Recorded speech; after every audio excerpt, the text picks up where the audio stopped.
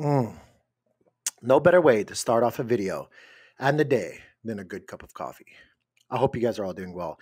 My name is Tank. Today, we're going to be talking about something that's happening on the Shade Protocol. Shade Protocol, by the way, is a channel sponsor of mine, so full transparency there. But something really, really cool is actually out there for people to play around with on Shade Protocol. And let me show you guys what that is. Okay. Let me go ahead and share my screen with you, share with you guys this tweet that they just put out not too long ago. They're talking about D Shade. D Shade is now live on public testnet. Guys, that's super cool. Let me tell you guys why that's super cool. If you guys don't know, recently within the crypto landscape, there's been a lot of talk about liquid staking derivatives. Lido made it really, really popular with ETH, and now we're seeing it all over, especially within the Cosmos ecosystem. LSTs or derivatives of sorts are all the rage, right? The big thing about liquid staking derivatives or derivatives just in general is that you can't have your cake and eat it too, in the sense of you are risking a lot of governance control in a proof of stake ecosystem like the Cosmos ecosystem is, right? And so whenever you swap your native or your original asset, let's just say Shade on this Shade protocol, for a liquid staking derivative that is not native, you're giving up a very important feature of your asset, or one of the features that your asset has, and that is your governance. It's like your governance participation token, right? Um, you can do many things with your tokens within a proof of stake ecosystem, like Cosmos ecosystem, right? But one of the main things for many of these tokens is it gives you the ability to have your voice be heard. It gives you the ability to have your vote count. So depending on how much you have, that's how much your vote is weighed, right? Again, one of the things that LSTs or liquid staking derivatives, LSDs, I should say, excuse me, uh, do against the user is it actually takes away in many times, not always, but in many times, the governance power that you originally would have. It gives you other options, it gives you other opportunities, yes, but one of the big things that it actually does against you, again, is takes away your power in any proposal that may come up. So let me go ahead and go back to this tweet that they put out not too long ago and share it with you guys. A native enshrined shade LST empowers protection against non-native LST gov takeovers, granular control over shade protocol monetary policy, trusted LST for users. Again, they go down here to explain a little bit more on that. Earn yield plus participate in DeFi, auto compounding yield, private balances plus transactions. So again, when you are able to actually keep the LST or the derivative in house. And when I'm saying that, I mean like natively, you can do much more, usually with less friction on any platform that it's happening on, right? So, again, we're talking about Shade Protocol. If they have a native LST, which is D Shade, they're going to be able to implement features or benefits on their platform a lot more smoothly than, say, adopting a non-native LST. So this is really, really cool. I'm really liking this. I think we're going to be seeing a lot more of this going forward on certain protocols where instead of adopting a third party's token or derivative of a token, they're going to just be doing everything in house. So again, this is really, really good news in my humble opinion, not just for Shade, but for the greater Cosmos ecosystem and beyond, because they're setting the standard, right? Like they're setting the tone. They're saying we're not going to be dependent on only one option. I'm all about options. And so having your own option, especially in house, is a very, very good feature in my humble opinion, right?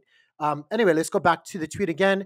The reason why I want to make this video is to kind of share with you guys my thoughts about that, but also run you through how to get to the testnet, because this is a public testnet that people can actually participate on right now in regards to D-Shade. So I know a lot of people sometimes kind of have troubles getting to the shade section of things in the Cosmos ecosystem, but it's really not that hard at all. So I'm just going to go ahead and fly through this.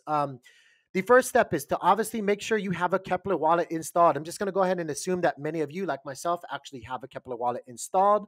And so we're going to go to the next one. You're going to config your wallet using the link that they have here. So go ahead and just click this link. And I promise you guys, If I'm clicking it, I've got cooties. If you get cooties, we'll all have cooties together. I can't promise anything other than that. But yeah, go ahead and get that cooties by clicking that link there. It's going to bring you here, guys, and it's going to give you a real simple, pretty straightforward rundown on how to actually get your wallet prepared for the public testnet. Again, check to see if you have Pulsar already, if it's been added. You can go to step 2, add Pulsar. I'm not going to click on any of these because I've already done it, but you can just click this little link right here, and you should see either use it or follow the instructions in step 1 to remove it. Again, you're going to go to this next step. Kepler will open an approval window, read it, then click approve. Again, guys, do your due diligence. Don't just do this because I'm putting it out there on the social interwebs and stuff like that. Do your own research. And again, if you want to get cooties, follow the instructions that we're sharing with you guys. If no errors appear, then Pulsar was successfully added to your Kepler. Step 3, switch from mainnet to Pulsar in Kepler. It gives you the steps here. And then once you're done with that, go back and then go to the public testnet here. I should say maybe you're going to have to go actually get some tokens for the public testnet. So excuse me, I almost skipped a step. Step 3 here, visit the secret network testnet faucet where you can grab some of these testnet tokens. So again, click the hyperlink. It's going to bring you to the faucet page. You're just going to go ahead and add in your secret address, and you can only do this every 24 hours. So you can't just like keep spamming and getting more and more testnet tokens. But go ahead and do that. Once you're done with that, go to the testnet protocol site. You're going to click it. It's going to ask you for a password. Again, I shared with you guys the password earlier. It's Sparta. This is Sparta. We're going to copy it here. We're going to go here. I've already clicked my password, so it's going to bring me into here. But you should normally see a little section where it's going to ask you to put in your testnet password. Obviously, I already did it, so I'm going to be just landing on the page. But you'll be able to see that you're on the testnet by checking the address above. It should start with testnet.shade protocol. Once you've verified all of that, you're going to go ahead and go into your portfolio, and you're going to have to generate some viewing keys. You can see that I've already done that. It's real simple, though, guys. All you have to go is to this derivative section once you've done everything else, and then get yourself some shade, right? Once you have some shade, then you can go here and you can swap for D shade. I'm going to go ahead and swap. I'm going to sign a transaction here, approving it. Bada bing, bada boom. Look at this APY, by the way. And don't get all excited. It's just testnet, right? But it's 2,851%. Oh, I miss those days. Do you guys miss those days? You guys know what I'm talking about. All you OG Cosmos people, you know what I'm talking about. There was once a time when that was actual real and this wasn't testnet stuff. But you can see that we've swapped here. We'll go back to our portfolio. You can see that I now have me some D shade, and bada bing, bada boom, right? Now I'm ready to take my LST, excuse me, I got an itchy nose, my LST and my shade and whatever else that I have on the shade protocol, right? And I can go ahead and start testing and getting into some of the things that they're going to be offering. Now, right now, again, this is just testnet. Not all of the features are available, but they're going to be having more and more, obviously, as it progresses. But yeah, guys, I'm going to be able to go ahead and like maybe pair some of my D shade with silk or, S shade, or I'm sorry, S secret or secret. There's probably going to be a number of things that we can do here, but obviously right now, this is the only thing that's showing for us right now. And that's it. It's really, really easy and simple to get there and participate, guys. Definitely check out the testnet for Shade protocol. With that being said, I hope you guys all have a great day. Peace.